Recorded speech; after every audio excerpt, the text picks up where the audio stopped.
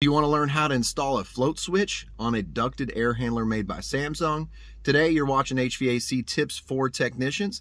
I'm Tad and I'm going to be teaching you how I install a float switch on a slim duct air handler, and then we're also going to be going over some tips for the installing of this slim duct air handler that you might not know. Give this video a like, thumbs up, hit the bell, ding! And then definitely share this and join my channel if you want to support and help me grow. If you don't have a comment with a question, that's okay.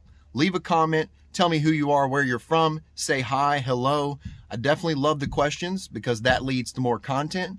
But if you don't have a question right now, just say hi. I appreciate it. Thanks for watching, everybody. Let's go ahead and get started.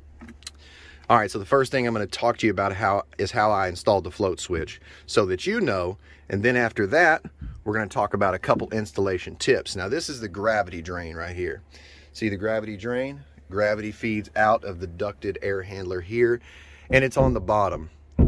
Now, the top connection is for the pump. There's a built-in pump, and usually we use that, but in this case, we're using the gravity drain. And most cassettes have a pump as well. You may not need to do an installation option where you select the drain pump being used, and I'll show you that here in a second, but let's go ahead and go over how I installed this float switch. Now, this float switch is AquaGuard. If you can see that right there, and you can see this little float right here. If I pull this up, it will cut the it'll open the contacts, and this basically will shut the system down, causing an error code to appear, and it'll no longer operate, which is great because if I fill this pan up with water, I want to cut the float. I don't want to have the water pour over the pan. Now, how did I install this? It's very, very simple. Okay, let me turn on a flashlight so you can actually see a little bit better. I want you to be able to see. What I did was I tied it in to the room sensor. I'm going to show you that on the schematic, but you can see it's that white plug there. You see how one of the wires has been cut, and I basically wired the float switch in series. Okay, so I'm going to set the flashlight down, and I'm going to show you that real quick. See this? All right, so we're breaking this one wire. See that? This other wire is continuous. It's not broken, but the other wire is ran in series with this float switch, and that's how easy it is to install this. Now I'm going to show you on the schematic where this is. You just pull the plug off, cut it. You don't have to use these wire connectors. You can use a different type of wire connector. All right, let's take a look at this. All right, let's see if we can zoom in here. See how it says 10K room, CN412, white. That's a white Molex. It says 1, 2, and it says room 10K. This is the room sensor. This is what measures the temperature of the ambient air being pulled in through the return. And I can actually select this sensor. I can select that sensor to be the sensor that I used to turn the air conditioner on and off. You can use that sensor, or you can use the main controller as your sensor to read the temperature and shut the unit on and off.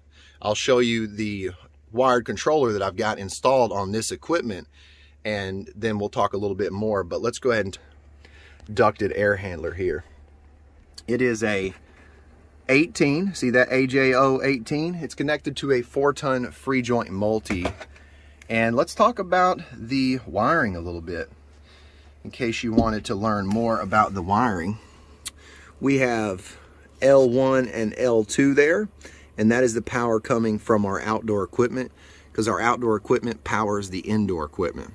Then we have our F1 and F2.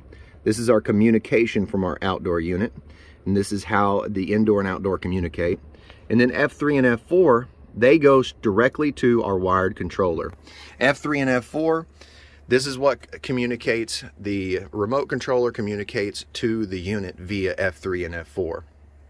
So you got to have F3 and F4. Sometimes you use V1 and V2, which is 12 volts power supply, and it just depends on what controller you're using. Some wired controllers need the V1 and V2, but the controller I'm using just needs the F3 and F4. Now, typically these units are installed using these brackets. You use some all thread, and You would use some unistrut sometimes, but mostly all thread, and or you can use a hung right bracket. We've used some of those, but we had to run the return over, so you can't really mount the unit. So it's pretty easy install here, but you got to have a float switch, you got to have a pan, you got to make sure you have a place to clean out your drain, and we do have that as well. One thing I will mention, because that's the clean out, one thing I will mention is that depending on the location of the ducted slim duct air handler, if it's above 86 degrees or it's high humidity, like above 85% humidity, then you may need to definitely insulate this drain line. You may need to also insulate the cabinet of the slim duct because you don't want it sweating, and that's something that can happen especially in a very high humid, high temperature environment. So, and that insulation needs to be able to stand up to the temperature and humidity that you have in the environment. So make sure you keep that in mind when you are trying to source the right insulation. Now let's take a look at the wired controller. If you have any questions about the slim duct air handler made by Samsung, let me know. I'm here to answer those questions. Really nice air handler, a really nice duct job. Unbelievable. I love it. I love foam, by the way. Foam is awesome. One thing I want to say about foam is the reason that we install Samsung in foam houses because they have the capability of modulating their variable capacity. So it's better for a foam house because it doesn't take as much cooling and you're able to start up very slowly and softly, and as you need during the heat of the day, as you need more power, then this system is able to ramp up its capacity instead of wasting really copious amounts, large amounts of electricity. It's able to just basically modulate. It's kind of like cruise control. When you need more, cruise control will ramp up a little bit, so it's really nice. Let's look at that wired controller now.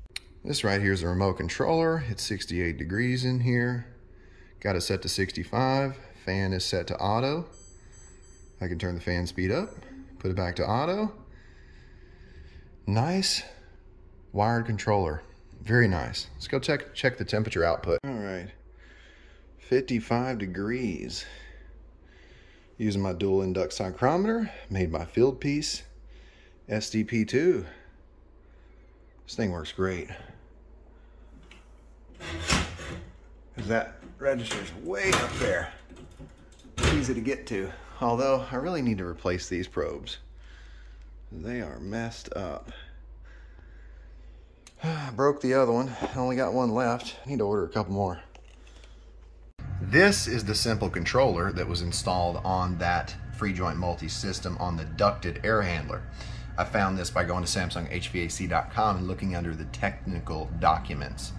Right here's the installation manual. You've got a submittal for this, but we're going to click on the manual. And the reason I'm clicking on this manual here is to show you that in the option settings, you can actually set up to use the pump. There's error codes, and then this right here is the option settings. So right here, I can use the temperature display. The sensor selection can be the indoor unit, that room sensor, or the wired remote controller. That's under main menu 1, submenu number 2. And then now I can look at the submittal for the ducted air handler here. And you can see that that right there was the simple touch controller that is compatible with this equipment. And then we've got the 16 AUG×2 control wire between outdoor and indoor unit, DDC type control. All right, let's go back and let's look at the installation manual for this unit, the ducted Samsung. Scroll down, and then you're gonna see the option settings right here. And this shows you installation procedure for setting the indoor unit addresses and installation options. It's going to be segment number 8. All right, and then we're going to scroll down. You're going to be able to see all of the installation procedures. And segment number 8 is right here, using of drain pump. So make sure you set the installation options if you are using the drain pump. And make sure that if it's set from the factory for that as the default, that you know that. And when you use the pump, you got to have an air siphon. See that right there? And that's to make sure you have a smooth drain. All right. Hope you liked the video. Hope you learned something. Remember, you can get lots of information online about Samsung's equipment, all the service manuals, installation manuals, user guides. It's all there for you. Check out the link in the description to go to their website and to learn more. And as always, this is Tad reminding you, I will keep you cool if you let me.